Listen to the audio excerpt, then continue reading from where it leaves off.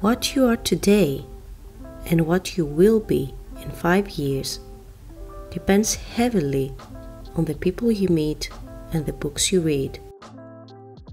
Your environment and the information that you receive every day from various sources all shape what you create and what you will evolve into as an individual and a creator.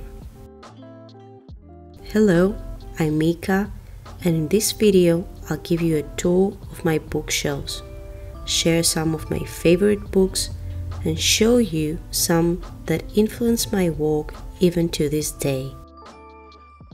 Reading is one of my favorite things in life, and I loved collecting books since I was a child.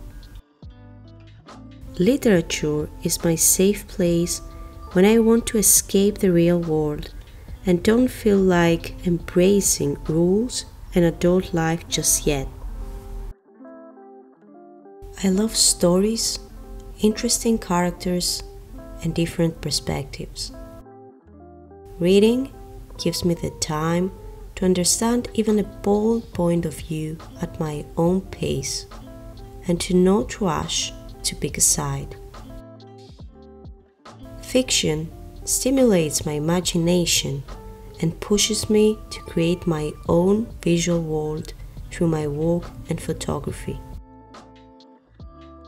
These days, I'm more interested in essays, psychology, and philosophy because it excites me so much to discover the mysteries of what it means to be human and what shapes our society. Classic literature is a big part of my collection, but I've started reading more modern authors too. The book Flights by Olga Tokarczuk is a very unique book that I really like. It is intermittently a work of fiction, but it is also an exercise in theory, cultural anthropology, and memoir. I've bought this book on my way to Amsterdam airport, and coincidentally, Tokarczuk's book is all about mobility and how this is the engine of creativity.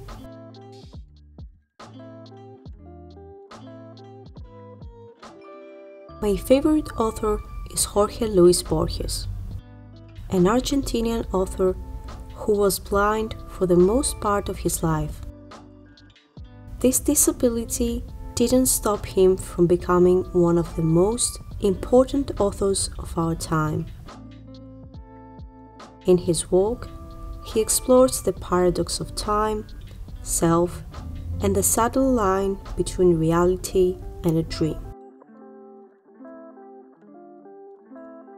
Among his books, there is the Book of Imaginary Beings, where he introduces legendary monsters throughout history and mythology. Scent is connected to memories, so while reading, I light my favorite candle to elevate the whole experience and enjoy it at its fullest. Today I received a bergamot and sage candle from Arthur.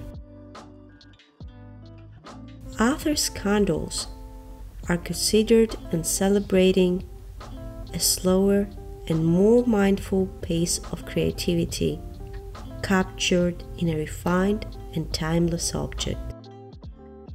Arthur is a brand that values the everyday small moments that build our life, not just the big occasions or celebrations. This mindset aligns to my perspective of living as good as we can regardless the circumstances.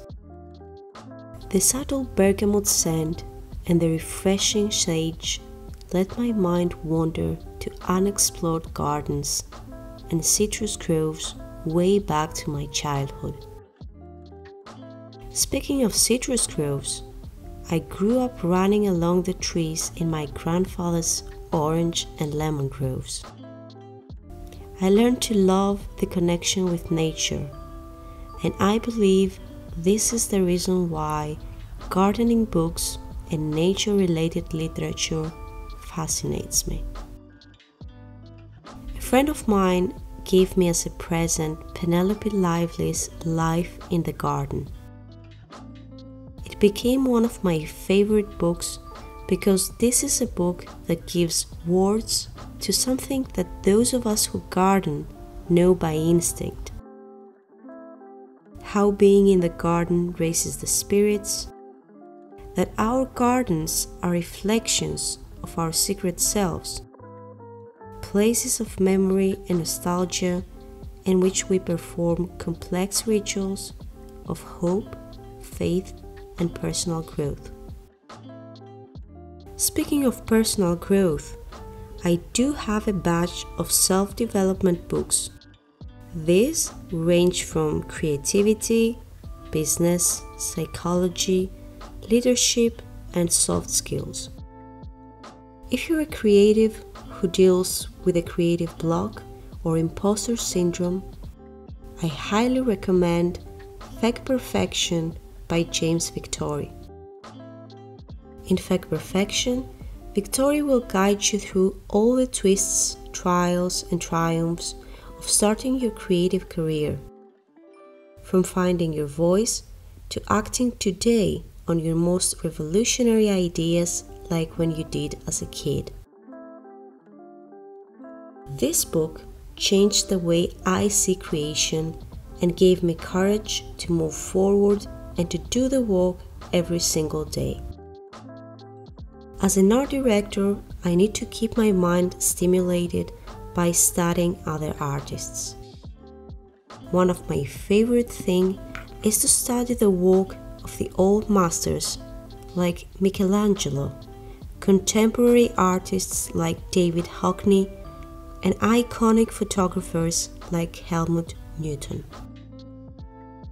Irving Penn's still life inspires me deeply and pushes me to reinvent everyday objects and turn them into unexpected and innovative compositions.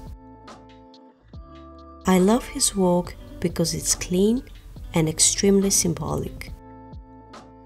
To this day, every time I work on a project, I go back to artists that inspire me to clear my head and trigger my creativity. Another book that challenged my way of thinking and my work is Wabi Sabi by Beth Campton. Wabi Sabi in traditional Japanese aesthetics is a worldview centered on the acceptance of imperfection. Characteristics of Wabi Sabi include asymmetry, roughness, simplicity, intimacy, and the appreciation of both natural objects and the forces of nature. And that concludes my bookshelf tour. If you're interested in the things I've shared today, I've left links and notes in the description below. Feel free to ask me anything by leaving a comment or your favorite book title.